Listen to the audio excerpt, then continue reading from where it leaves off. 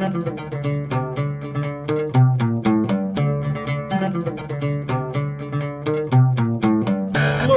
welcome to the Sci-Fi Christian book reviews. Well, not exactly a book reviews, I'll explain in a moment. Brought to you by the Sci-Fi Christian.com. I'm Ben DiBono, and I'm excited. This is going to be a little different project than what we've done in the past with the book stuff here on the YouTube videos. What this is going to be is less review, more analysis, and analysis spread over several videos, in this case of Paradise Lost. If this turns out to go well and you guys like it, I'll hopefully do this with some other more robust works like this. I've done a couple of videos of the Iliad and the Odyssey as a whole in the past, but in some ways those feel very dissatisfying to me because there's just so much to cover, and you can't do it justice in a 10-minute video or whatever. So for Paradise Lost, I decided we're not going to do that. We're going to do a couple books at a time, and we're going to, we'll see how that goes as far as doing 2 books in a single video. If these turn out to get kind of long, or I feel like there's a little more to talk about with one of the books in the future, we might adjust that some. But for the moment, we're covering books 1 and 2 tonight. So Paradise Lost. So I was inspired to reread this by David Clements, who is the co-host of the Geek This podcast. He posted on Facebook that he was reading Paradise Lost, I believe for the first time. Oh, I want to reread Paradise Lost. It's such a great poem. So seeing somebody else is reading it, I just got excited and dove into it myself. So what we're going to kind of do with this is going to be a little bit more akin to the Game of Thrones videos, if you've ever watched any of the Game of Thrones reviews, where in the Game of Thrones what we kind of do is we go through the whole episode and talk about things along the way, and I want to do that similar format here with Paradise Lost. We'll go through the events of each book and kind of talk about stuff along the way that I think is noteworthy. Do a little introduction to the poem as well here in this first video. As far as what level this is at, I should note that while I do have an undergraduate English degree and did study this poem in college, I'm by no means a scholar of Milton, Paradise Lost, or epic poetry. I'm not an academic in this area. My academic expertise is not in epic poetry or English. And so this is not so much going to be a scholarly research dump as it is. I'm an amateur, big fan of this type of thing, love epic poetry, love Milton. So I'm coming at it from somebody who, has done some research, but I don't claim to have everything about this poem figured out.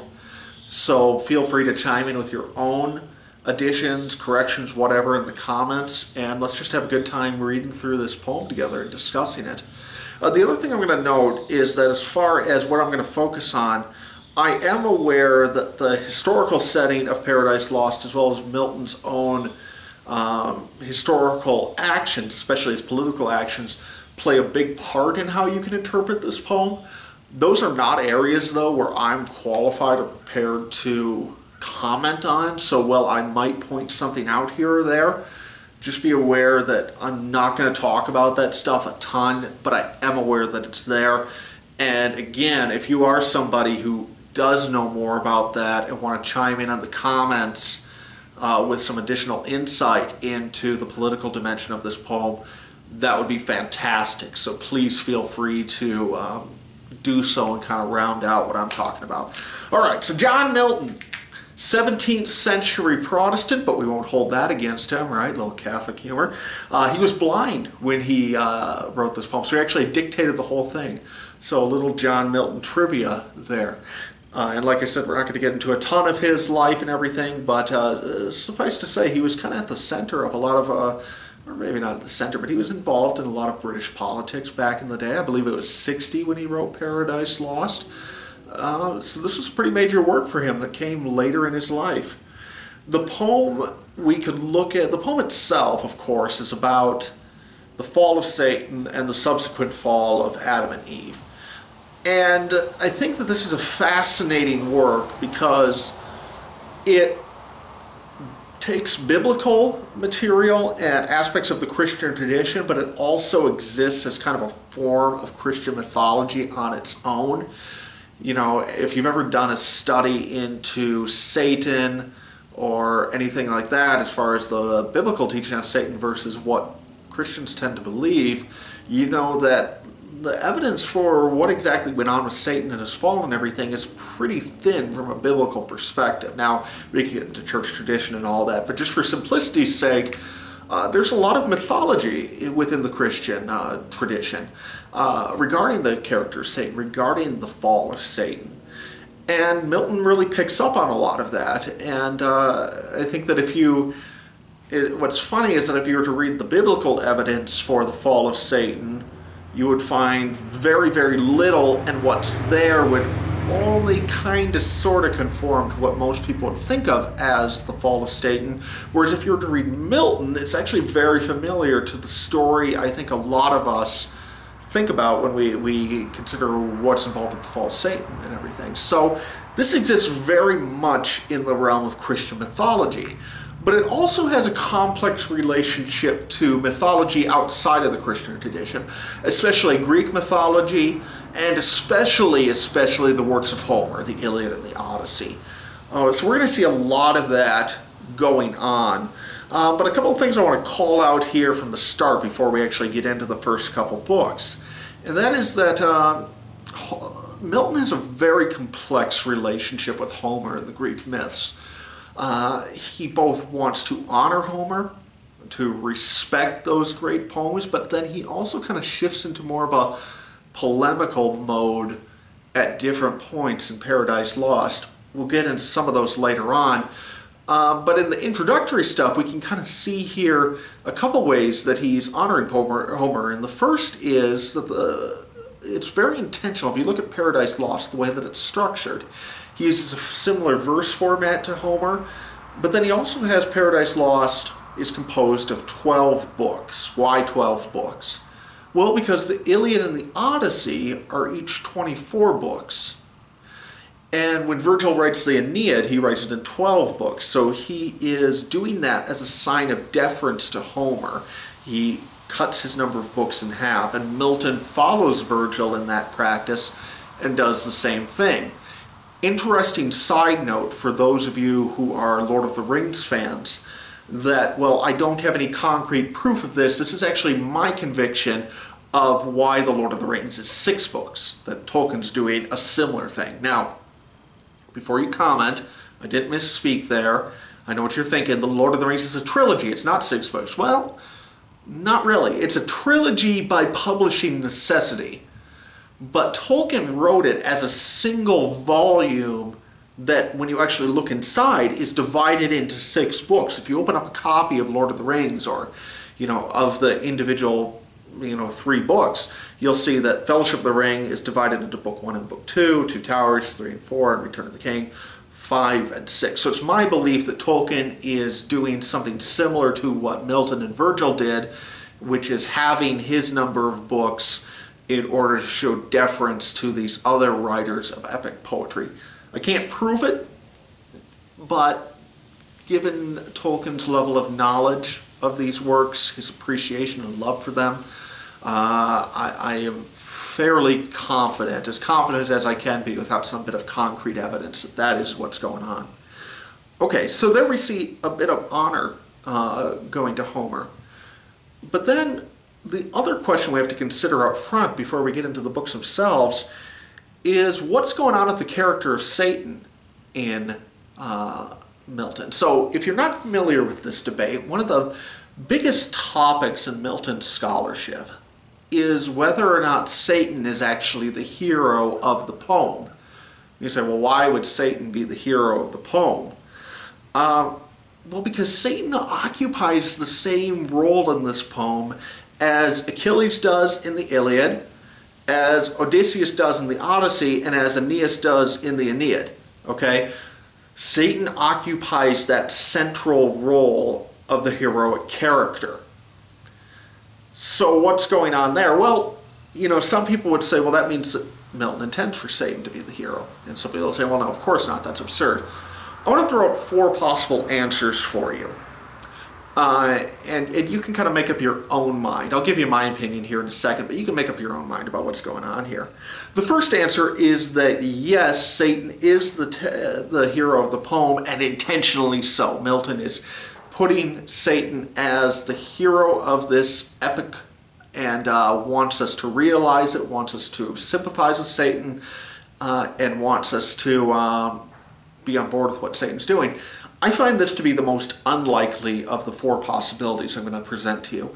Why? Well, it just doesn't jive with Milton's religious sensibilities. Very religious guy, would not have wanted us to walk away from this poem being on board with Satan. And I think there's enough other things going on here that we'll see along the way that certainly contradict that.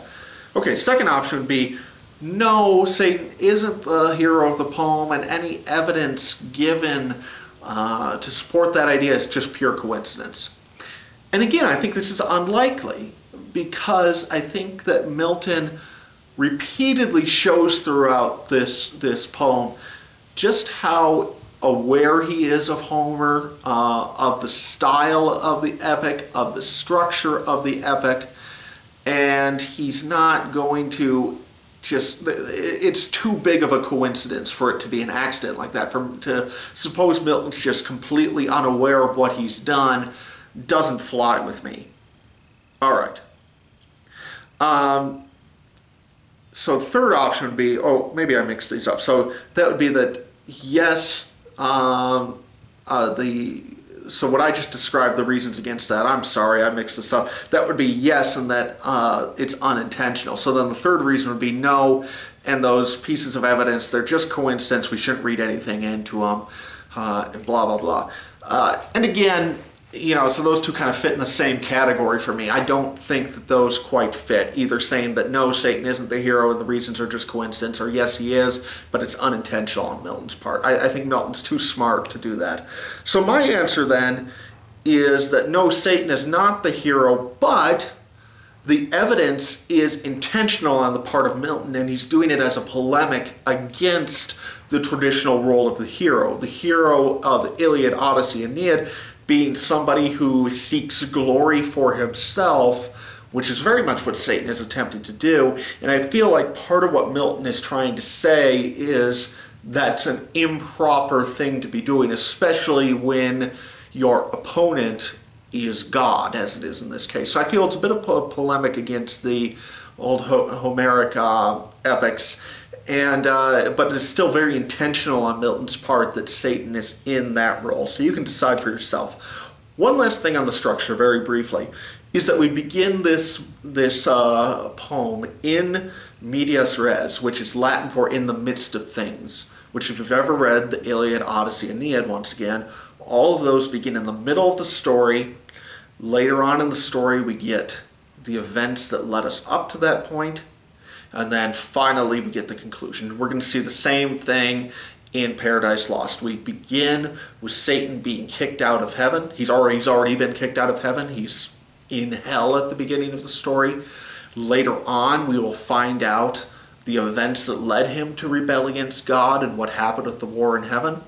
And then finally, we'll see the resolution of what goes on with the temptation of Adam and Eve on earth. All right. So with that said, let's get to it. Book 1. Book 1. And right from the beginning, we have a very interesting moment for Milton and for his relationship to Homer. Where is that, you might ask? Well, it's the invocation of the muse. So just like Homer does, and I believe like Virgil does, so I would have to double check that, this poem begins with the invocation of a muse. You know the classic, sing me, O muse, blah, blah, blah, blah, blah, blah. You know the drill, or at least, if you're not familiar with it, you've probably heard it parodied at some point. And if you want to know what I'm talking about, just open up and read the first paragraph of the Iliad or the Odyssey, and you'll see exactly what I'm talking about. There's an invocation of the muse to help the author tell the story that's about to be told. And this is very interesting because obviously, Milton's doing this to echo Homer and to pay homage to Homer. But what's curious about this is later on in book one, and I'll comment on this a bit more in a moment, but Milton directly associates all of the different gods of mythologies and other religions, all the non-Christian gods. He associates them directly with demons. So within the world of this poem, Zeus and Odin, and I don't think Odin's directly called out, but the pattern fits that Zeus and the ancient gods, the Egyptian gods, biblical false gods, Dagon, all these guys, Baal, all of them are actually real within the world of this poem, but they are real as demons, okay? And what's interesting about that is that the muse is a god or a goddess. The muses are goddesses within Greek mythology. Not on the same level as Zeus and Athena and Hera and all those guys, but they are certainly divine. They are certainly immortal. So in a sense, to use his own logic, Milton is invoking the help of a demon here at the start of the poem to help him tell this story. And again, we have a few possible options for how we are supposed to interpret that. I think you could read it as kind of a meta moment in the poem, that we haven't actually entered the world of the story yet, where the muse would be considered a demon, so we're kind of a step above still, where Milton the poet invoking the muse is not a part of the world of the poem, so that he can do so without actually calling on a demon to help him tell the story, okay? Or, if you happen to be on board with the theory that Milton does want us to sympathize with Satan, well, this would be a pretty big point in your favor that you could use. You could argue that this is exactly evidence of Milton's sympathy for the devil, if you will. That not only is Satan the hero, and intentionally so, but Milton wants to tell his story, and to do so he invokes a demon. Or you can say it's just a nod to Homer and we're all reading too much into it. Those are kind of the three main options, I think. I tend to say that, Milton isn't ignorant of what he's doing, but it is kind of that more of a meta moment. It's meant to be a moment of homage, and we're not meant to necessarily connect it to that moment later in book one where we get the lists of demons. Okay. So, Satan and company are in hell. They have been cast out of heaven, and they've been chained up in hell, and their chains are loosed. Now, brief bit of fun trivia for you comic book fans out there. Pay close attention to the type of material that the chains are made of that hold Satan and the other demons. They are adamantine, which is not exactly the same as the adamantium claws that Wolverine has in the X-Men comics, but are certainly an etymological ancestor to those. So, if you want to have some fun with that as a comic book fan, go ahead. Certainly not a major point of analysis for the poem, but I thought that given that we're the Sci-Fi Christian, and no doubt some of you are comic book fans, I'd throw that out for you. Adamantine also comes out later as one of the material used for, I believe, the last 3 gates of hell that we'll see at the end of book 2. Essentially, it's just meant to be an unbreakable type of metal. Okay? Satan and Beelzebub wake up, they're out of their chains, they kind of start talking to each other. This is where we get that classic line in their whole dialogue, better to reign in hell than to serve in heaven. One of Milton's many, many great quotable lines. And then later on, so they kind of go and they gather all the demons and everybody, we're getting the band back together. And then we get the listing of the demons that I alluded to a little bit earlier, where all the gods are directly linked to demons. I think I got that stupid mosquito there. It is summer in Minnesota and I'm outside of my garage. So if you see me swatting at something, that's what. Anyway, now the listing of the demons is also very significant because it is a direct call out to the very famous catalog of ships from Book 2 of the Iliad. So the second half of Book 2 in the Iliad, Homer essentially lays out, here's this guy, here's all the Greeks and all the Trojans that have shown up to fight in this battle. Of course, the catalog of ships is primarily referring to the Greeks, but the Trojans get their own list in there as well. So very direct parody or very direct call out, depending on how you want to look at it, but something that's important to be aware of as far as if you're reading that and you're thinking, why do we have to list all these demons? That's why. And then it also serves as that polemic to establish what all these other gods are within the mythological world of Paradise Lost. Okay. So we get all the demons together. The castle that the palace is built almost instantly. And then we get maybe Milton's most famous neologism, pandemonium. Pandemonium. Pandemonium does not mean just chaos. It literally comes from Greek and means all, all, demons. So all demons. Milton coins this term, and this is where our English word pandemonium comes from. So if you use the word pandemonium in casual conversation, be aware that you're essentially describing a situation that is so horrible, so chaotic that it's the work, you're saying it's the equivalent of the work of all the demons. So a very strong term, and it's good to have a little etymology on the words that we're using. So palace gets built, the demons are sitting pretty down in hell, and then it is time to decide, what are we going to do? How do we get back at God? And the choices Satan gives are, do we be covert, or do we strike at heaven? All-out war, or do we kind of go behind the scenes? And that brings us to Book 2. Now, Book 2 is one of those places that I mentioned where I'm not going to comment on it because I don't have the knowledge, but I do believe that Milton is trying to parody political discourse here, and maybe comment on its futility. If somebody knows more about that, is certainly mention it in the comments, give us your insight. But certainly what's going on here, we have this kind of political council taking place in hell as we decide what we're going to do. And 4 different demons speak. We have Moloch, who advises all-out war. We have Belial, who essentially says, let's not piss God off any more than we already have. Let's just kind of hang out here until he cools down a little bit. So Belial essentially says, let's do nothing.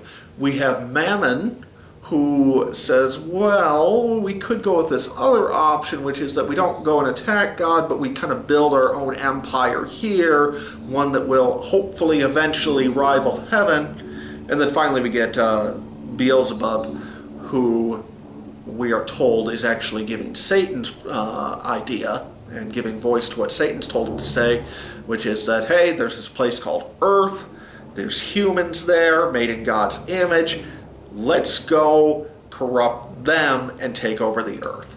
Okay. Something very interesting that I think is going on here, and I can't prove this. I haven't been able to find references to it, but I'm pretty sure that this is what's going on if you read this closely, is that each of these 4 arguments is meant to represent one of the 7 deadly sins. Okay? So Moloch in advising war represents the sin of wrath.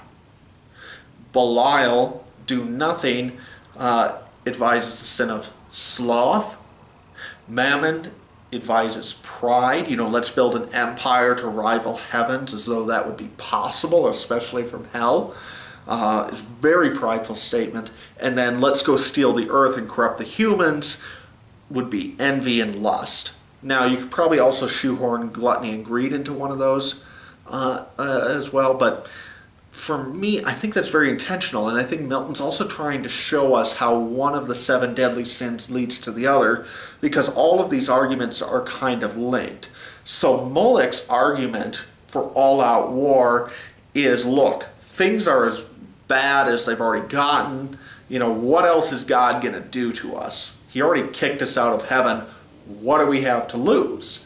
Okay, but then that argument leads to sloth, because Belial says, well, let's hold our horses there. Remember how we were all chained up a good 10 minutes ago?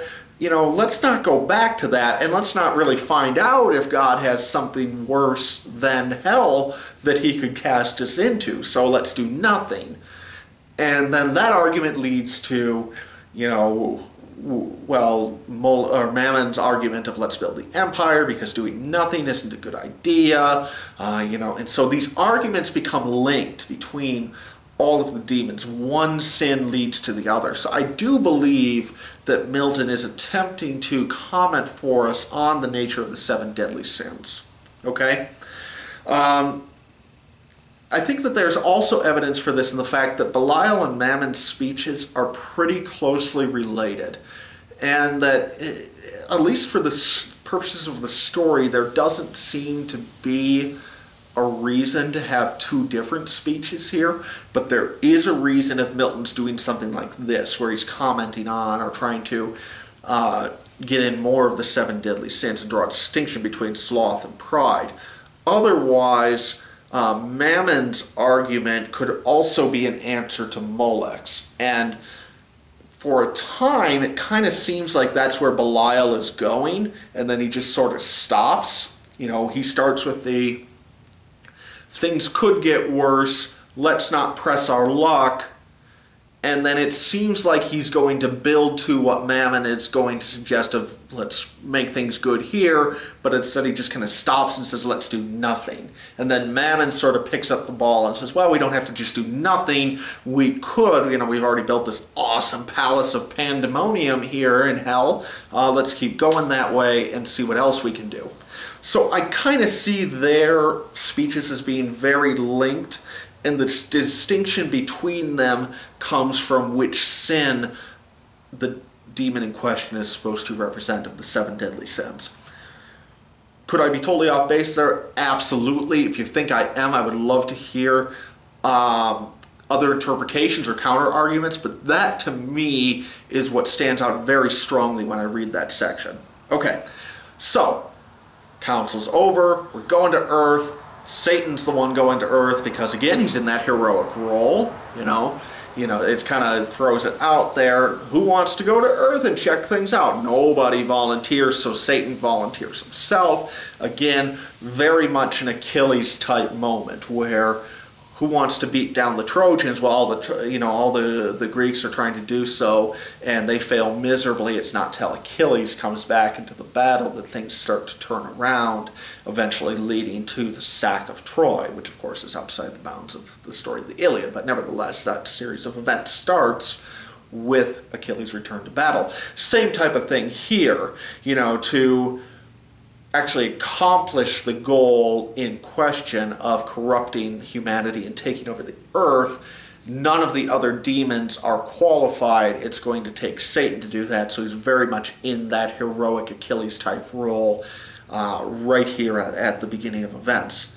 But in the meantime, the other demons head out to explore Earth, explore hell, excuse me, and we get some more references to mythology. There's 4 rivers that they find in hell, which are references to the Greek underworld and kind of other mythological underworlds.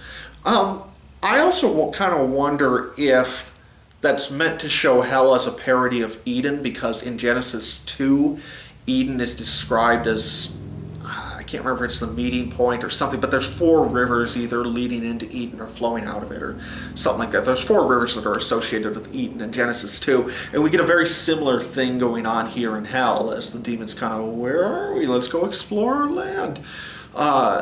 So I have a hard time seeing that as coincidental. It could be that Milton's just trying to comment on, again, associate hell with mythological underworlds, but I think that the number of rivers, 4 and then 4 in Eden, is not coincidental. I think he's doing both things, parody of Eden, and this is the underworld of classical mythology. Okay, Satan then heads to Earth, and we get the very interesting scene of the conflict at the gates. So there's 2 figures at the gates. There's a lady who is, scales and stuff on her bottom half and barking in her belly, which is very bizarre, but we'll get an explanation for it in a moment, a very twisted explanation.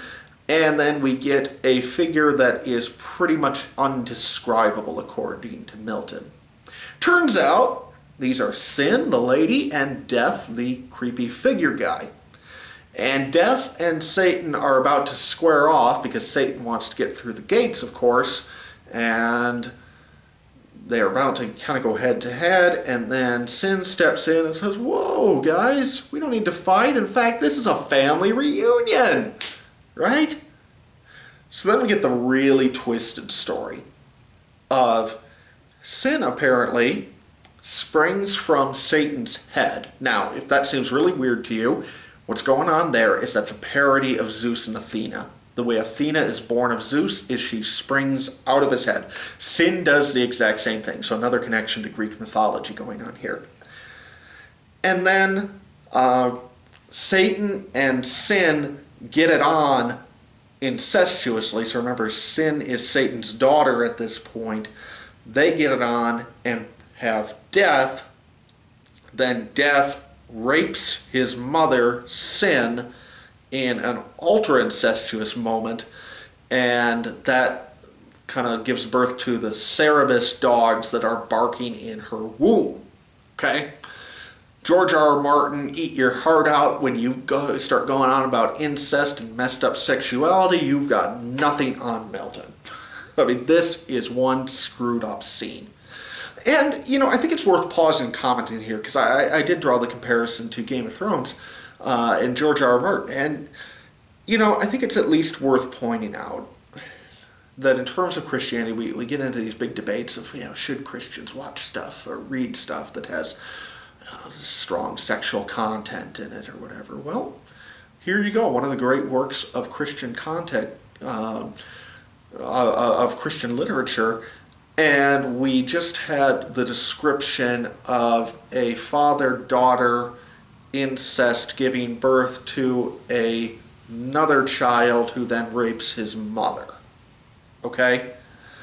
So, to me, it drives home the point that can Christians watch and read that stuff? Yeah.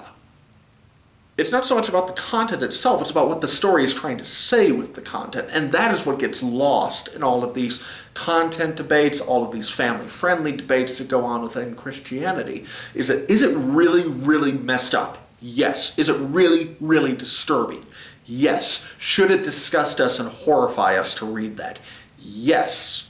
But it's there for a purpose. Now, the debate about whether or not that stuff is there for a purpose in other media, other stories, that's a discussion for a different day. Sometimes yes, sometimes no. Okay, and so that can be a complex discussion. But what I'm talking about is that when we as Christians simply write something off because it has a really messed up, freaky, disgusting sex stuff going on, we're thinking very shallowly. In this case, if we slam the book on Paradise Lost because of what we just read, we've missed the point that what Milton's trying to say is this is how messed up sin is. This is where sin and death come from. And it's this incestuous, disgusting, violent marriage between these three. And there's also a parody of the Trinity in this moment, right? You know, that it becomes Trinitarian in the sense that just as the Son proceeds from the Father and the Spirit from the Father and the Son, so we have Athena proceeding from Zeus, and then as a result of their incest, death proceeds from both of them. Okay? So very much a parody of the Trinity.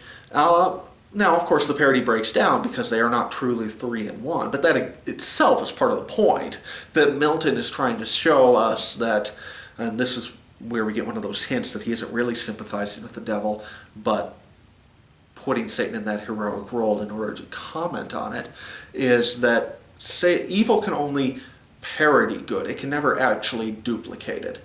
You know, Satan, sin, death parody the Trinity in the most revolting, disgusting, twisted way imaginable, but they can never duplicate it. They are not the Trinity. They are not an unholy Trinity. At best, they are a mere shadow of it. Very powerful moment in this story, if you realize it. All right.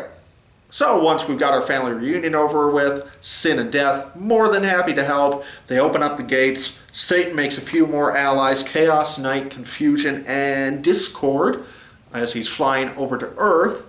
And then in a bit of high metaphor, we have sin and death kind of building a bridge behind him from hell to Earth, so that the journey will be a little easier next time.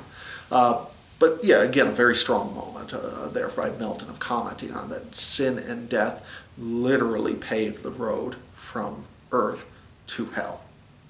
And that ends book 2. All right, guys, so fascinating stuff. I mean, this is a poem that if you've never read it before, do yourself a favor. It is absolutely brilliant. I'm looking forward to talking through the rest of the poem with you.